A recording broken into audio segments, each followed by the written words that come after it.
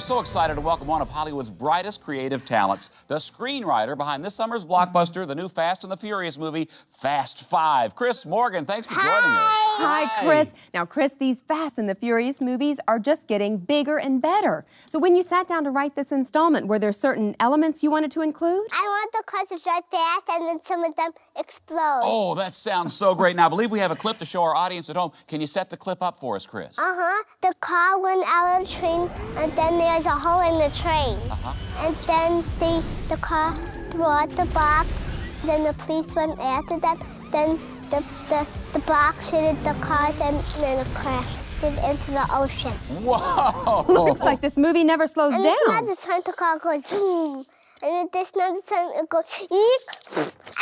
Oh, no spoilers, no spoilers. So, Chris, one of the biggest stars in the business is in this movie. Vin Diesel. What was it like working with him? He has big muscles, and in the movie he said, I thought I was done with this. Now, I understand the movie stays pretty much 100% true to your original screenplay. Yep. Well, it's so great to have that kind of a chemistry with a director. And I understand Jordana Brewster is coming back for this installment? Yeah, she's a girl and she likes to kiss, so she doesn't play with the cars, but sometimes she does, but mostly just the boys. Now, this is one thing I really love about your movies, Chris. I mean, all the female characters are so Can I strong. take off my shoes now? Oh, sure. Like your last movie, Wanted, with Angelina Jolie. She is so tough. Yep, she sees a bullet, and the bullet went poof around her face, but she didn't die, only had to take a bath. See, I love that. Now, before we go, Chris, I have to ask you, is there a chance we're going to see more Fast and the Furious sequels? Yeah. Well, how many? 600. Whoa! Well, I know where I'll be every summer. Well, Chris Morgan, thanks so much for joining us here on Today Now this morning. Oh, looks like he's tuckered himself out. Writing all those movies. Right. Don't forget, this Friday, Fast 5 premieres in theaters. And when we come back, we'll talk to an old woman who thinks it's 1958, and I'm her dead husband. Stay with us. Earlier, we talked to Jumpin' Jeff Farmer. Let's go now to that interview. Folks, there's Jumpin' Jeff Farmer. Jeff, a while back, what a match you had with Motley. Yep. Probably the hardest match I ever had in my life. But I don't like it when things aren't going my way. Motley Cruz, you turn the tables on me. You turn the tables in a wrong way. You got me mad now. I've stood around, I've listened to everything you had to say. I did everything necessary. But when you turn around and you backstab me one way or another, and you cheat me out of what's rightfully mine, that's when I get angry. Now I'm the one doing the challenging. I'm issuing a challenge to you, Motley Cruz. Get in the ring with me. This time, I'm going full force. Jumpin' Jeff Farmer. Now let's go to the ring.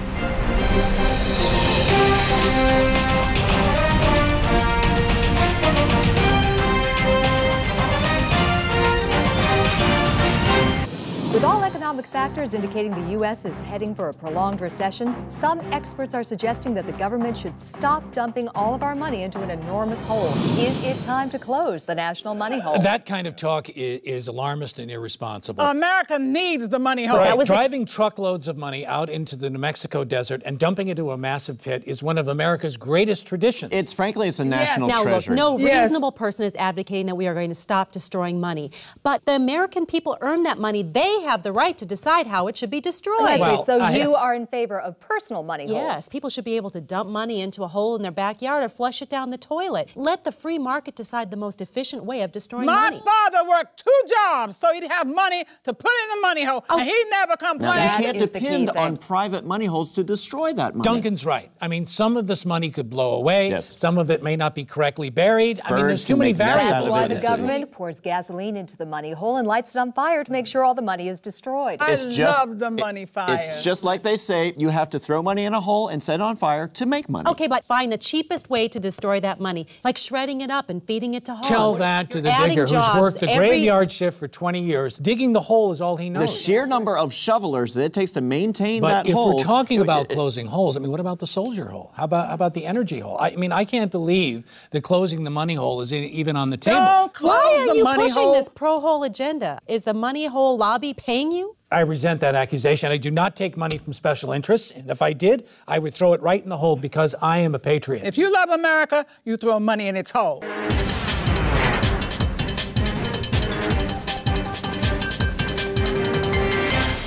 Avengers. We can bust arms dealers all the livelong day, but that up there, that's the end game. How are you guys planning on beating that? Together. This is Peter Rosenthal, head film critic for The Onion. Today I'll be looking at the new film Avengers: Age of Ultron, the latest in Marvel's blockbuster franchise about a team of superheroes who assemble to fight humanity's greatest threats, and a movie that suffers from far too many scenes in which things other than superheroes are visible on screen. Buildings, roads, regular people, these are not superheroes, yet they are consistently shown throughout the film, oftentimes taking up a significant portion of the frame, a problem so glaring and obvious that it frankly makes this movie difficult to watch. Picking up shortly after the first film, Age of Ultron reunites the titular Avengers, Iron Man, Thor, Captain America, Black Widow, Hawkeye, and the Hulk, in an epic battle against the insidious artificial intelligence Ultron. That's 6 superheroes.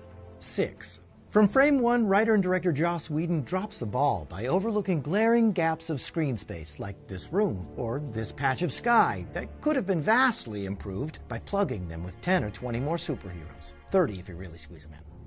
The taxi in this shot, for example, should be a superhero. All of these non-superpowered people should definitely be superheroes, some on the ground, some flying through the air. This woman should be a superhero, and this mountain should be a massive pyramid of superheroes. But sadly, the directorial missteps were obvious from the movie's opening title card, when Whedon chose not to pose numerous superheroes in such a way that their bodies spelled out the letters of Avengers: Age of Ultron. Admittedly, there are several expertly choreographed combat sequences in which all the Avengers are packed tightly into the frame. However, if we freeze frame and look a bit closer, there are 3 empty pockets, here, here, and here, which the producers could have easily filled with at least 3 additional superheroes. There are over 7,000 licensed Marvel superheroes out there, and every last one of them should be in this film. The X-Men, Ghost Rider, the Fantastic Four, Spider-Man. I say throw 5 Spider-Men in there. Dump in a bunch of Wolverines. How about all the DC characters too? Batman, Superman. There is room. Keep them coming until they blot out all the light. And the screen is literally a swarm of superheroes, so many that you can't possibly tell them apart. All I'm asking is to never have to look at anything that isn't a superhero. It's filmmaking 101. And Joss Whedon should take note if the Avengers franchise is ever going to become the superpowered extravaganza moviegoers deserve.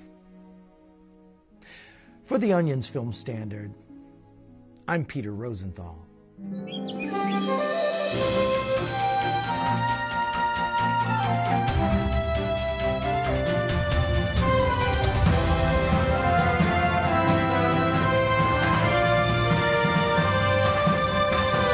Stay with us, because coming up in a little bit, we're going to have our Money Wise segment. Oh, for people who are trying to save a few pennies these days, we're going to show you how to guilt your kids into dropping out of college. But right now, let's return to the story of little Zach Shaw, who last week was tragically crushed and eaten by his pet python. It's the moment that every parent with a 20-foot-long snake fears most, and one you can't possibly prepare for. No, and here to tell their story are Rich and Lisa Shaw, Zach's parents. Thank you both for coming in this morning. I know it might be terribly difficult for you, but could you share with us the details of what happened on the day that Zach died? Well, it was just a regular morning. Rich was taking the girls to school, and Zach was playing in the habitat. I was painting our study. We were converting it so Zach and the snake could have separate rooms. I went out for a little bit, and when I came back, I didn't hear Zach playing. And so I went up there and I saw. It must have been such a shock. Yeah. I mean, you never think that a python's going to bring your family anything but joy. Of course not. No, it's the kind of thing you think can only happen to other people with a 300-pound snake as a pet. We really tried to be safe parents, you know. We would never let Zach by the pool unless he was supervised by either one of us or the python. Yes, I just keep thinking, what if I had checked on them before I went out shopping and then to the movies? No, you can't think like that. It's not your fault. We were going to put a lock on the habitat. I mean, a door and then a lock on the habitat. But we even thought about keeping the snake outside of the house, especially since He ate our Boston Terrier a couple of months ago. You couldn't have known. Yes, I know that's true. Even if I could go back, I know there's nothing I could have done differently. No. Maybe put a bell on the snake. But... You know, Zach wouldn't want you to be sad. Yes, I know. It's been hard on all of us, and the snake. Sure. Jaws is like a son to us, and... He misses Zach very much. You can see it in his eyes. Right. Oh. I just want to say to everyone watching, just love your kids every day. Because you never know when God is going to invite them up to heaven through your snake. Right. That's a great lesson. Well, if you at home would like to help the Shaw family, you can visit our website. There's some instructions there on how you can help defray some of Rich and Lisa's expenses, including the purchase of a much-needed therapy snake for Zach's sister, Ann, who's having some difficulty coping with the loss of her brother. Okay. Now let's go on over to... Son, what are you gonna do with your life? I'm gonna be popular on social media. No, but what are you gonna do as a career? I just told you. But how are you gonna become popular? You don't have any artistic talent, you're not creative, you're not even funny. I'm gonna take selfies, and I'm gonna make YouTube videos that are over 10 minutes long. Videos about what? About nothing. But that's not interesting at all. So you call yourself an influencer, huh? Well, I did get 200 likes on my last selfie. Mine got 200,000. That's more than double. Teach me.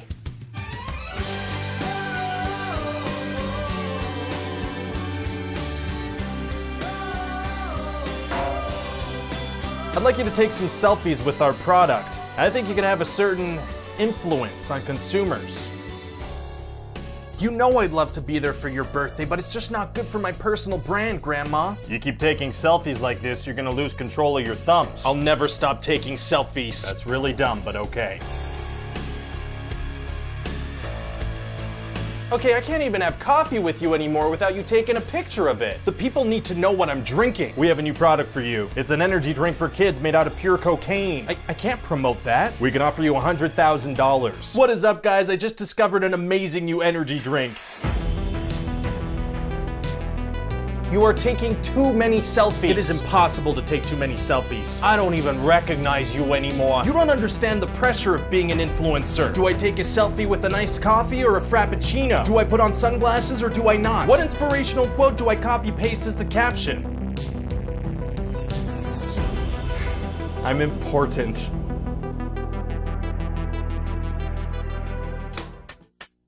Are you tired of rhythm?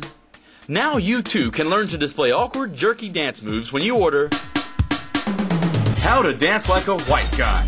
You'll learn the squat, the point and squat, the double squat spin clap and point, the over-the-shoulder point shake and shrug, the clap point, point, clap point, point, point, clap point and squat, the hip breaker, the Caucasian clap, the point to the Lord, the cracker squirm, the Fat Rebel, the Whitey Hop, the Honky Hump. Act now and you'll receive one bonus lesson, Slow Dancing Whiteys.